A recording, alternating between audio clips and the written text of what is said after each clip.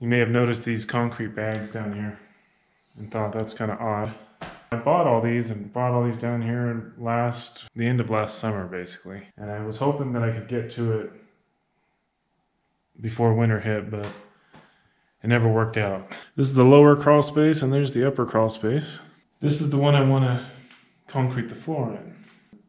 But one issue that I overlooked before installing this was this is all like the native hard pan underneath, and I went through and I basically swept off the dirt and got it all, you know, clean and smooth so that I could lay this down. But I didn't notice that there's a slight puddle formed here because there's like this high spot here goes side to side, and it's just like 2 or 3 inches lower here than it is there. So this whole area actually will fill with water in the winter up to a couple inches, up to where it can like basically cross the top of the dam, for lack of a better word, and then go and drain into the footing drain. There's actually a footing drain right underneath there and drain rock and all that. A French drain that goes through the wall so that any water that gets through here can make its way out. The concrete guys really should have made this wall higher. So what I need to do is I'm going to cut this tape right here, and I'm going to take advantage of this seam, and I'm going to pull this back, and I'm just going to dig a little trench right through here, and I'm probably going to put in just a 4-inch pipe that'll be just below the surface. If I was to just dump the slab on here right now, when this puddle wants to form again, it'll create a water pressure to want to get into the concrete basically. Because right now, when the water comes in, this just floats up. And so this just becomes like a water bed. You just slap it, you see the waves. But yeah, that was like the first time I walked in here during the winter, and I just saw like waves ripple out, and I thought, oh my God. But no water had come up onto the surface. It's like perfectly sealed. If I pour it and I accidentally poke a hole, and then we'd have a damp slab all the time because the water would want to force through and then into the slab, and yeah. Okay, I'm gonna stop yammering, but because today's gonna be a very long, painful day. Because it's gonna be over 100 bags of concrete, or around 100 bags. And I gotta pull this back and dig this out first. I gotta go get the mixer. I gotta set up some kind of ramp here, get stuff out of the way. But I really want to get this junk out of here. What do you want to be when you grow up? A concrete mixer. Sounds good. We're almost there. No. You can go down that. Yep. That's right. Go down that way and around. And then down to the basement.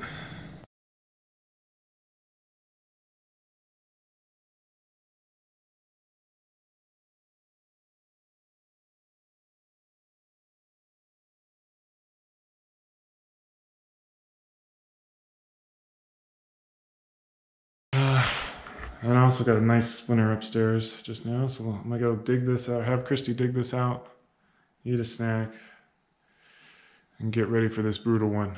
It's gonna be a big slab.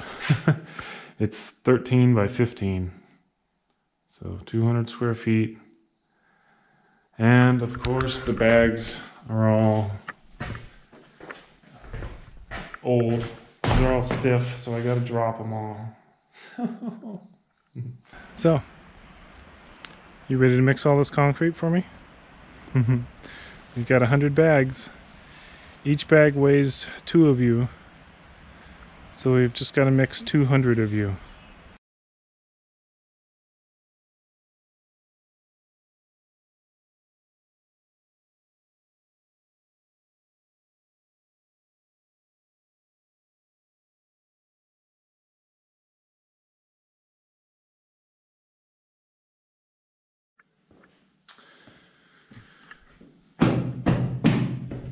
And look at this stuff, it's basically like rock hard. It's like concrete almost, you know. The vapor barrier is doing a great job of keeping the moisture out of out of this crawl space. You see how moist everything is down there. And if you don't have this, or if you just let it die here, the moisture is just going to come up around the edges.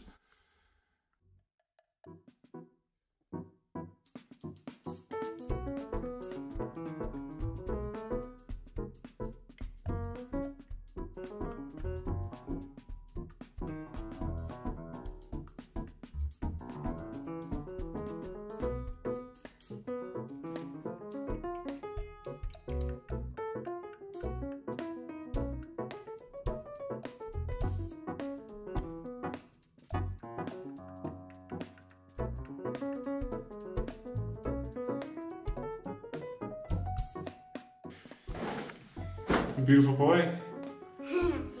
Hi.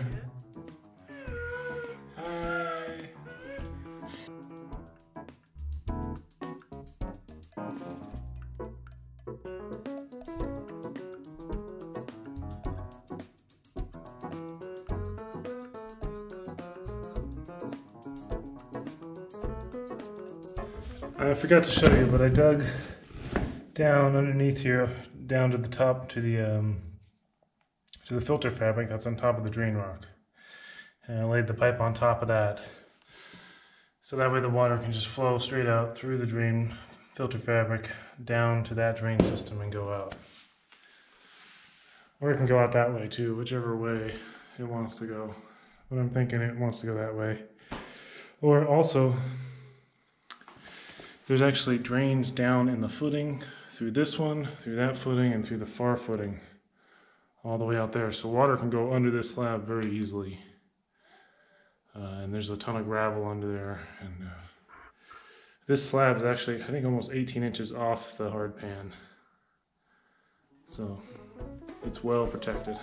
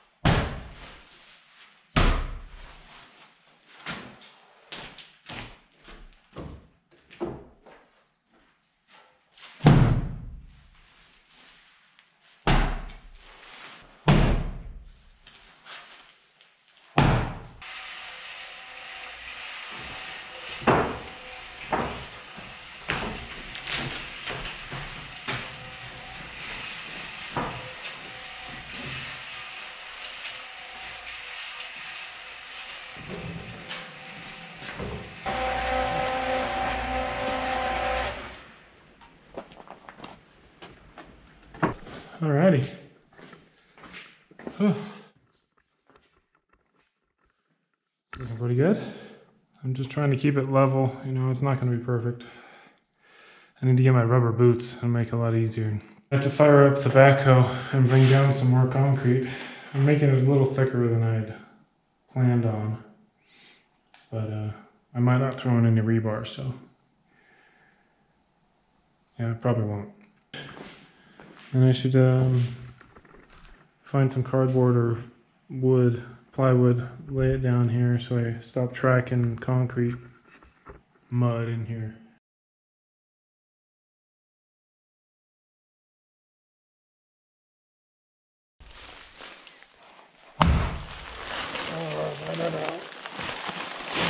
Good.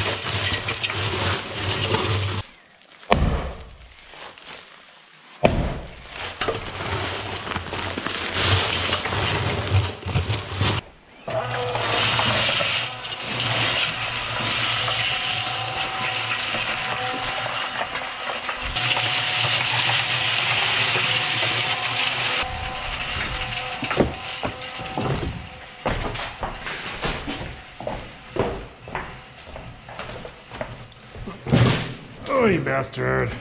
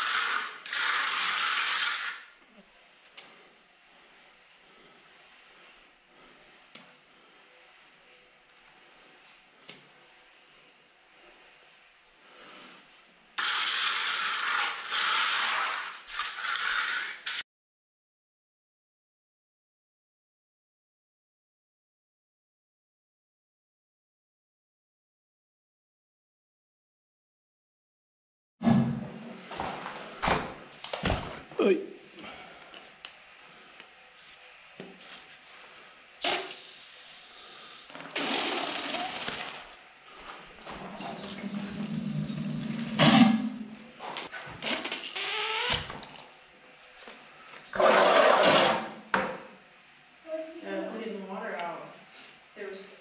Water that he doesn't want under there, because if your concrete's too wet, it weakens.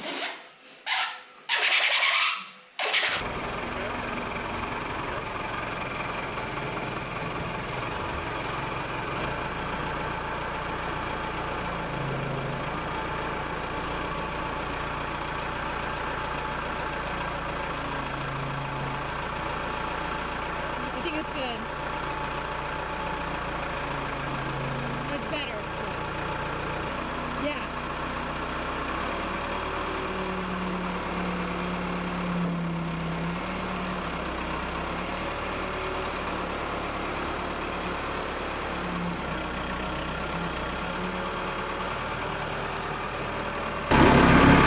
You helping? Or you stay here? There's no pallet in the shop anymore.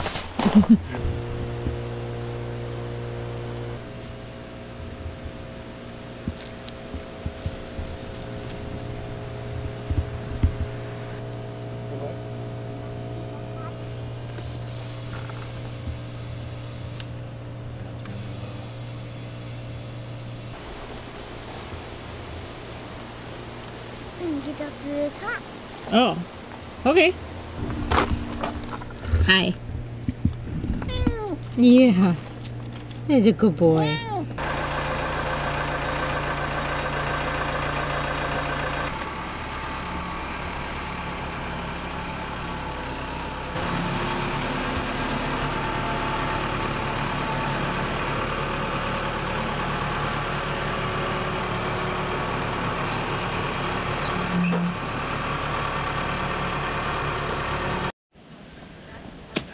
So these things I got at the same time, but they've been wrapped in plastic and they're still soft. Hallelujah.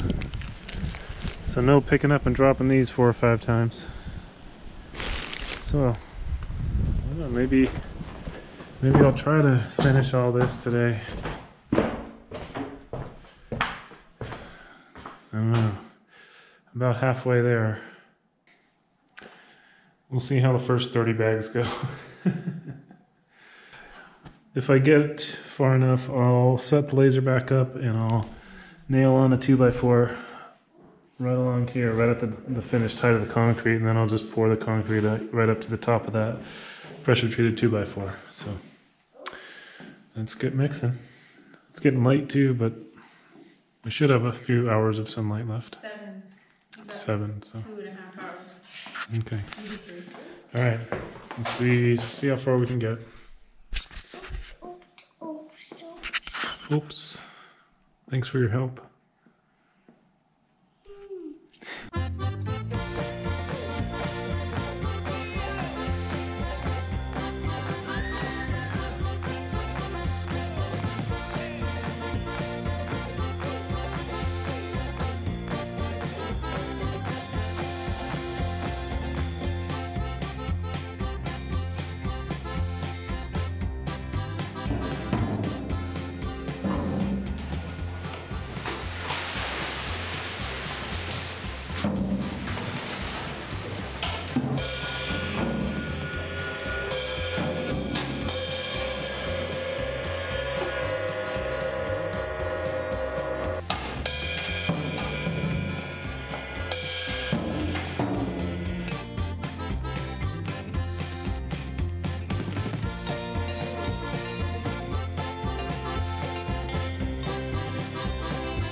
What is it?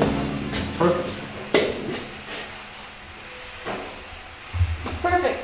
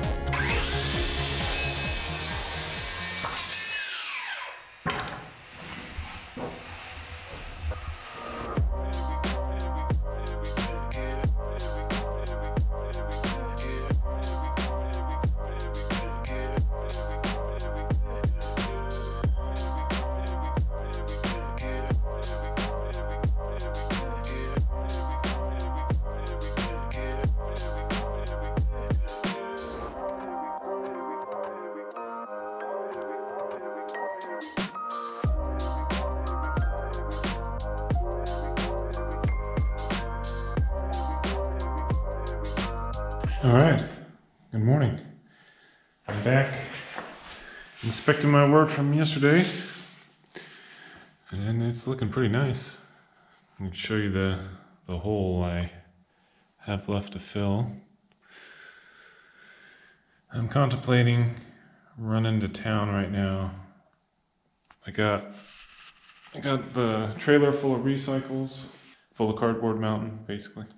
I can run it to town and pick up some concrete and then come back and mix it and throw it in here while it's still fresh, you know. And it should bond well if I was to get some right now. It looks like probably got about 6 bags, maybe a little more. But I've got one more bag. Yesterday I also threw in a bag of mortar, and I have one more 80-pound bag of mortar. That's kind of older mortar, so I want to use it up, but I want to use it on the brown coat or stucco coat. So I figure I'll mix that in with the 6 bags and get this done.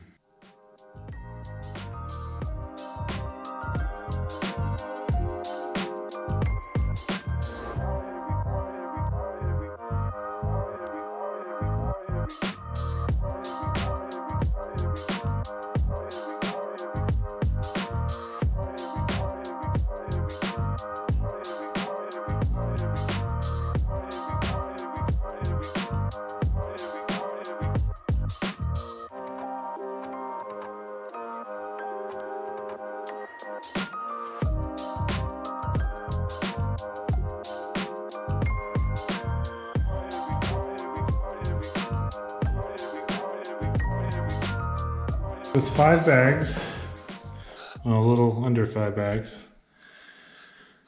And to blend the edges, I've got some mortar. And I'm just gonna try dumping some powder and water on there and just kind of scraping it around and seeing if I can get it to blend.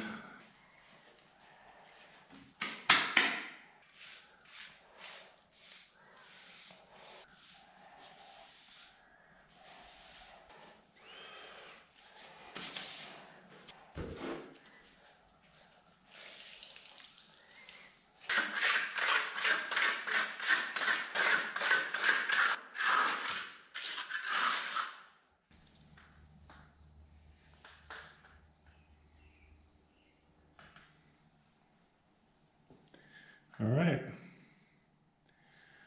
I think that blended pretty nice. So at some point, I just got to tape all that, and then I'll build a couple of stairs or a set of stairs that make it easy to get up into this crawl space. I don't think I'm going to trowel this anymore. It's a little bit too dry now. I'd really have to work at it to get the cream up, so this is gonna be it. So I got some cleanup to do again.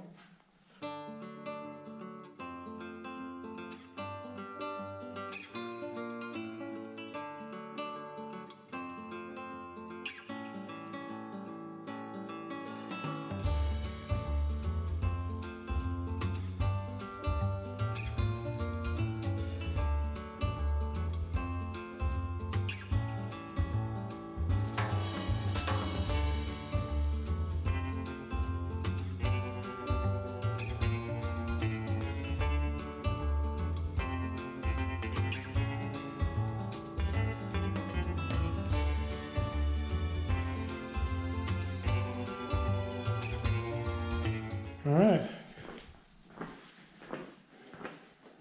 this mess is cleaned up. Then we got this mess. And then I've got this pile of stuff to find a home. I'm tired. Before I clean up this big mess, pretty sure that was around 120 bags. It's basically 2 pallets. And that's what that looks like when you're done. I was gonna count them, but I don't care that much. It was a lot. That's all. Hello, Steve. Yeah, he is. You want to go upstairs too?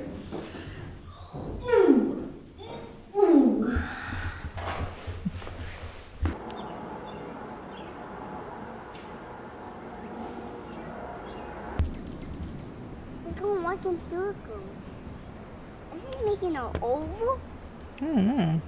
I don't think so. I think he's going around. It kind of looks like a caterpillar size. Yeah, caterpillars turn into butterflies, don't they?